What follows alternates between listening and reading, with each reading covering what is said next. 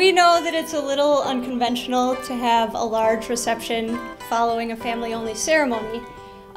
Truth be told, my dad was pretty nervous about walking down the aisle in front of 300 people.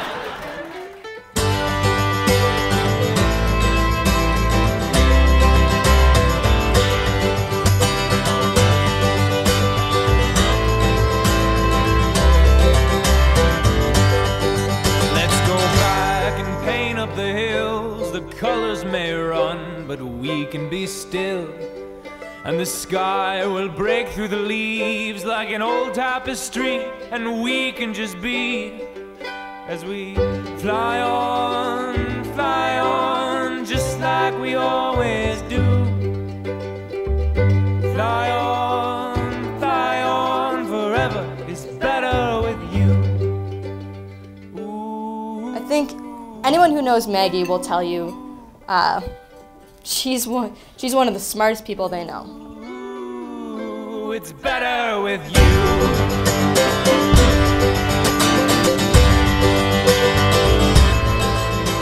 And at the same time, she's got a very quirky, adventuresome, and sometimes mischievous side. The seasons look kind in spite of the storms. There's age in your eyes, but the fire is warm. Out to the sea, this river it flows like an old mountain stream. Our story it grows as we fly on, just like we always do. Fly on, forever is better with you.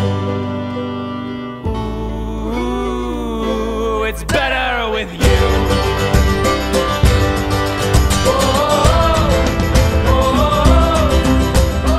I remember my first visit to see John his freshman year in Lawrence.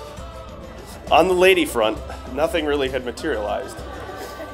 But on my walk up to his dorm, he pointed out Maggie Helm's dorm room and said, "There's a very special someone here that you might get to meet sometime." There's age in your eyes, but the fire is warm. In spite of the storm,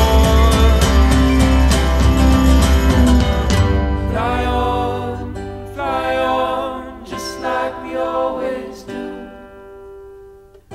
Fly on. John, you are the luckiest person in this room. You have courted and persuaded the smartest person in this room to be your bride and best friend for the rest of your life. It's better with you.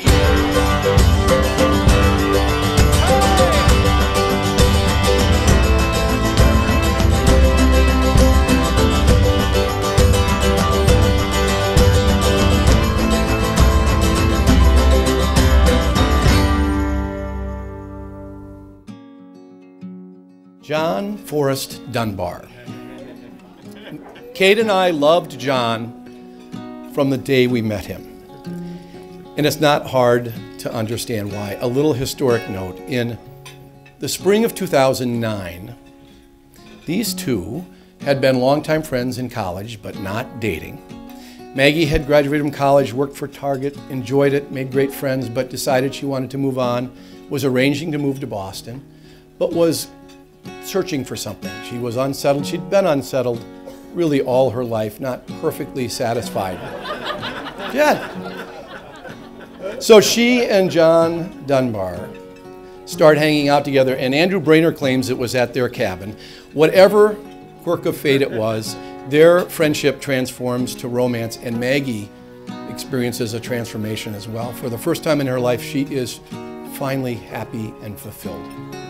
And getting to know John, it's not hard to see why. He is a marvelous package of endearing qualities. He is obviously extremely bright. He excelled academically at Lawrence and at the U Medical School.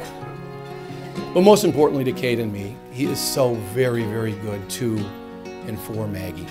John Dunbar, we could not love you more. Welcome to our family.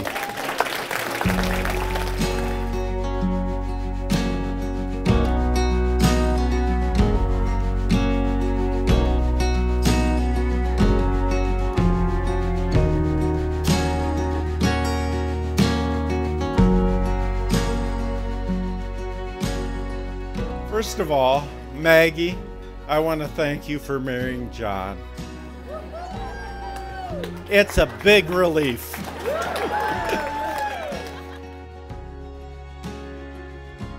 And I think what we're witnessing here today is what you really want for your loved ones. What you really want is to watch them marry someone who's also truly like a best friend. And so we are gathered here this afternoon to celebrate not only the gift of your relationship, but the gift of your family and your friends and colleagues who come today to enter into an invitation to be with one another throughout the coming years. It is with great pleasure that I can announce to all of you, for the first time, Maggie Helms and John Dunbar as wife and husband. You may now kiss the groom.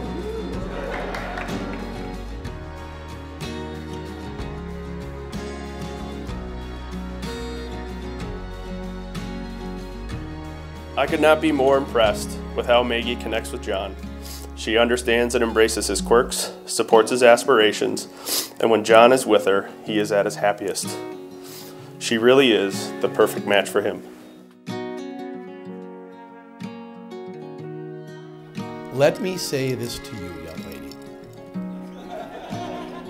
Even, that was my dad's phrase, even with your hotshot education, and even with your fancy pants degrees, you can't begin to measure or grasp how proud I am of you, how much I admire you, how much I need and want your approval, respect,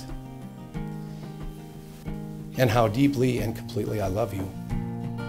Sometimes I wake up with the sadness, other days it feels like madness. So what would I do without you?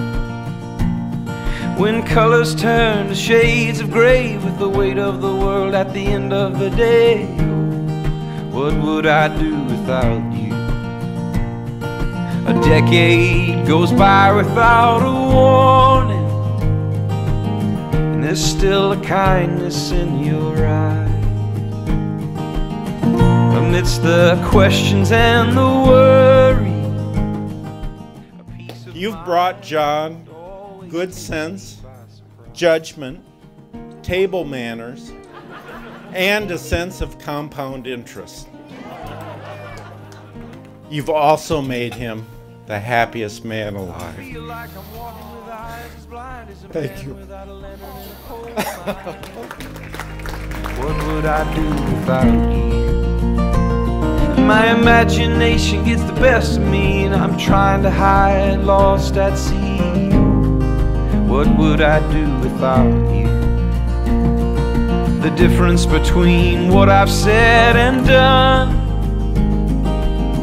and you're still standing by my side. A guilty soul and a worried mind. I will never make it if I'm on my own.